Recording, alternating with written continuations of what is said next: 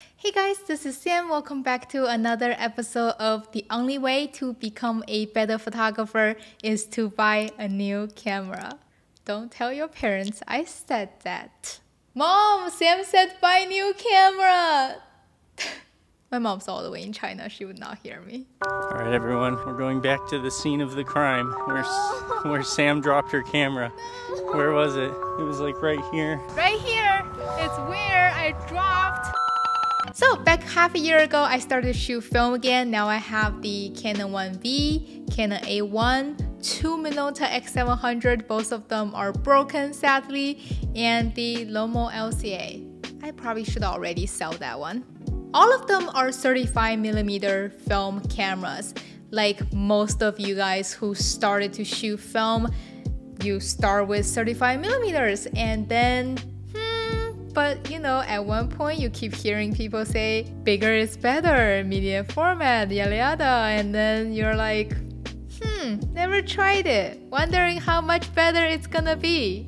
Yep, after a whole month of researching online, aka watching all the film photography channel on YouTube, I set my mind on the Pentax 645. Trust me, it was very tempting to just go 6.7 straight. In this video, for one, I'm going to talk about why I chose this camera to be my first medium format camera, and for two, how to use it, how to load the film and unload the film. If you already own this camera and if you already know how to work a medium format camera, you can skip this whole mumbo jumbo and jump straight to the test shoot to see some sample photos. That will be the part 3, and I will also be talking about my first impression with this camera. That's almost perfect. I think I ate like one word.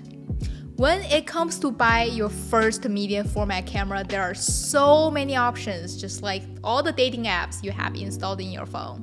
You have the single lens reflex, double lens reflex, and rangefinders. And then you have the 645, 66, 67, 69, and so many different brands and models to choose from, unlike the matches you have in your dating app. I don't really know how dating app works. I chose the single lens reflex camera simply because that's what I've been using for the longest time. My 5D Mark IV is a DSLR, that's digital single lens reflex. And then as format goes, you have 645, 66, 67, 69. The number is indicate the frame size. So they all take 120 film. The smaller the frame is, more shots you will get out of a roll. This being the first reason I go with the 645. It just seems logic to just make tiny little step from 35mm. After deciding on the 645 format, I looked a lot of the options. I specifically compared the Mamiya 645, the Contax 645, and the Pentax 645. I'm buying this camera not to just use it for personal projects. I'm also expecting to use this for work. That's taking studio portrait, family portrait, kids, use it for wedding photography. Therefore, I need a reliable, auto or semi-auto, fast and easy to use, overall newer design camera. I don't know if that justifies it, but that's my reason. Overall, I think the Pentax 645 fits my need and budget. Besides, I may eventually get the Pentax 67, so getting the Pentax 645, it just seems like it will make a perfect learning process. And then as Pentax 645 goes, you have 3 models. You have the Pentax 645, 645N, and the 645N2, which is the one I have. The biggest differences is the 645 doesn't have autofocus, which the other two have, and between the N and the N2 there are small differences. I'll put a chart here. You can pause the video to see the specific.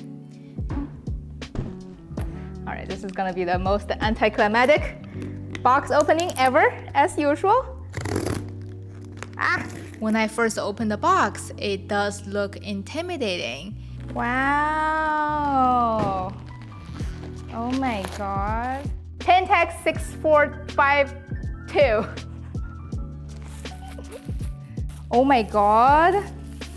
This looks brand new. The body is solid, but not heavier than my Canon 1V with the battery grip on. The body itself, it's like a square block. No camera I've used before that has the similar body style. I have a very small hand. I can hold it with one hand, but not securely. That's not how I dropped my camera. There's only a tiny bit of scuff at the bottom, but besides that, this is pretty much brand new. Here you go. This is my first ever medium format. Overall, it has a pretty modern design. If you have ever used a DSLR camera, the control button should be very self-explanatory. Self-explanatory. Is that how you say it? The camera takes 6 AA batteries. The battery compartment is located under the hand grip. Just twist the handle to pull the battery holder out. Same way to put it back in. And then it comes to the real intimidating part, which is loading the film. If you never load a media format film before, this could look complicated, but you only need to remember one thing. It's the black side of the film facing out, which is facing yourself. My friend Alex also has the same exact camera, so I had him to load the film for me for the first time to show me how it's done. First of all, to open the film back, you flip the handle up, turn it to the red dot, then just turn it a little more past the red dot. You will hear a click. Then you can pull the film holder out. There are 2 sides. One side, it has an S written on it. Remember this as start. You want to put your film roll on the start side. You remove the seal on the film, lift the handle up, flip the handle back down to secure the film in place. Then you pull the end of the film out, wrap it around the back. Remember, black side facing out, because when you put it back in, this is the side. I don't know how I'm doing this. I don't have the camera in my hand. Because when you put it back in, just imagine it. When you put it back in, that's the side. It's facing the lens and it's getting exposure from the camera. I should have the camera in my hand to explain this. And then you stick the paper into the empty spool, just like how you load some of the 35mm. The take-up spool only goes one way, so you won't get it wrong. And then slowly turn the spool to make sure your film is catching properly. Then look the other side, you will see a line with the arrow start rolling up. Depending on what kind of film you're using, this might look a little different. But line up the arrow with the starting line on the holder. Just put the film holder back into the camera, push it in, lock it, you're ready to go. And then you can slide this on button to turn the camera on. When the switch is sitting on the middle, you see there's a little sound symbol. The camera will make sound when your subject is in focus, or your mirror lockup is set, or when you only have 1 frame left. I don't know why they do that. Maybe it's to tell your assistant it's time to reload another film back. That's if you have assistant and if you have another film back. After the camera is on, you need to set your ISO. Unlike my Canon 1V, this camera will not automatically read your film speed. So first, you need to press down on the center button on the exposure compensation dial and turn it to ISO. Then on the other side of the screen, there is an up and down triangle. You can set your ISO to your need. After the ISO is set, turn the dial back to 0 or back to whatever compensation you need. To start shooting, press on the shutter button. The camera will automatically load the film to the first frame. You will see the number 1 appears on the LED screen. If instead of the number 1 you see a letter E, that means you did not load the film properly, you have to open the back and then reload the film again. Alright, then you are ready to shoot. 3、2、1，来，再来一遍好吗？啊，这刚刚那个风好好看。对。I had my dear friend Ivy and another photographer friend Alex, who has the same camera, to help me shoot the very first roll on this camera together. Alex also helped filming the behind the scene of this video. Thank you guys. 1, 2, 3. Can you hold it up a little bit more? Like right here? I think I'm a little bit steady this time. Turn your head that way. Yeah, like that, like that. 但是我太矮了。Yeah. Put your hand out a little bit. Yeah, right there. Nice. As the first roll, I think the picture came out nicely. I love how soft and smooth the camera is rendering light and shadow. I was shooting on a Kodak Portra 400 at box speed with a 75mm lens. Can you guys hear the playing? 1、2、3. I shot all of these photos at f2.8, which is wide open for this lens. So a f.8 will give a different depth of field than a 2.8 on a full frame camera. It will be shallower, and the 75mm lens at 2.8 on a 645 camera kind of have the similar look with the 50mm at 1.2 or 1.4 on a full frame camera. There are a lot of information you can find about equivalency between different format and different camera lens depths of field. Go research it yourself. Is equivalency even a word? Equivalency. I don't know.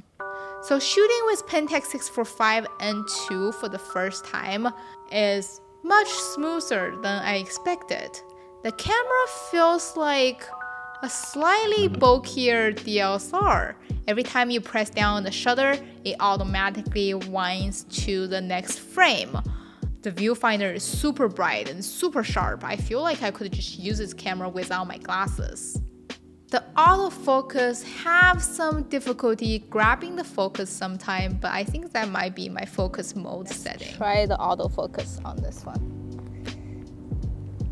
And the one thing that makes me feel like I'm shooting on film and shooting on medium format is the shutter sound. I feel like I'm shaking.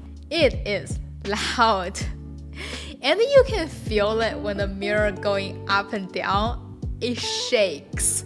For many shots, I feel like my hand is shaking with the camera when pushing down onto the shutter. Again, I just can't help the camera. I always feel like the camera is shaking, but at 125th of a second, we should be fine. Time to start using a tripod. With the 120 film, the camera shoots 15 frames per roll. Versus a 35, you get 36 per roll. You have much less shots.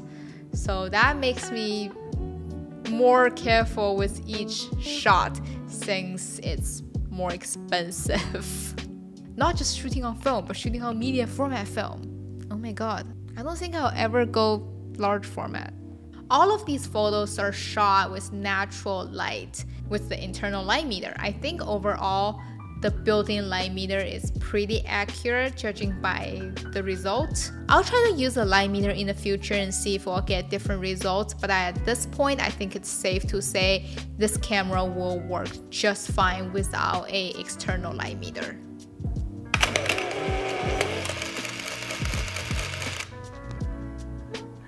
That's such a sound. All right, now we're gonna open the back. Turn a little more. Ooh! This is so scary. And it's done, our first roll. All right, we're gonna take this out, lift this, and ta-da! Done. To be very honest with you, after I got the negative back and scanned it, I wasn't that amazed. I don't think what I expected out of this camera, but it's not quite what I expected. Does that make sense? I guess for one, shooting on media format will not instantly make your photo look that much better. I think I said that when I first bought the Canon 1V. Shooting on film would not instantly make your photo look that much better. And then you have film people be like, no, shooting film is better. I think no matter what camera or gear you're shooting on, it always comes down to everything about photography itself. The light, the color, the density of light and color, the ratio of light and color, how your camera and the lens affect the look of your photo, and how the film you choose react to light and color. And then you have direction, concept, and all of that stuff.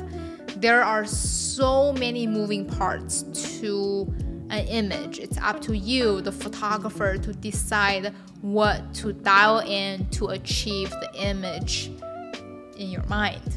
But that being said, I do really like how the skin tone looks on these pictures. That might not have so much to do with the camera, but the film I was using. I also took some shots on my digital camera at the same time. The digital photo are not edited. I'm not trying to compare them and make a point here to say which one is better, just to show you the differences. After the test shoot I did with Ivy, I used this camera a couple of more times. I shot some family photos, did a couple portrait sessions, shot some flat lays and stills. I started to like this camera more and more. Sometimes when I'm out shooting with other cameras, back of my mind, always thinking, wondering how this shot gonna look like with my Pentax. You know, just like when you're out eating something good and you're wondering if your girlfriend or boyfriend would also like it. And last Sunday, I also took this camera to another film photographer gathering. Shout out the 35M Pro Film Lab organized this photo walk. By the time I'm writing the script, I haven't sent the film to the lab yet, so probably have to show you the pictures some other time. Don't worry, this time I remember to put film in my camera. Yeah. I know what I'm doing. And remember to drop it! She dropped her camera. It's clipping over here, you see that, right? That's why it's blinking to let you know you're too hot. I'm almost done. 10? Still a little hot, but baby dropped the camera. And to make myself look professional, I totally didn't drop my brand new medium format camera on the floor because it's a new strap and the strap came loose. Anyway, the camera is fine. Luckily, it was dropped on grass. It got some scratch, but you know what? Now the camera has transformed from a brand new Ferrari to a dinky, robust pickup truck and ready to work. That's at least how I tell myself, so I don't cry myself to death. Alright, I hope you liked this week's video. If you hit the like button, more people will know I dropped the camera, so don't do it. But subscribe to the channel to undrop the camera in my heart. Anyway, this is Sam. I will see you next time. Bye! And let me introduce you, my new friend Hachi. Say hi, Hachi. Hi.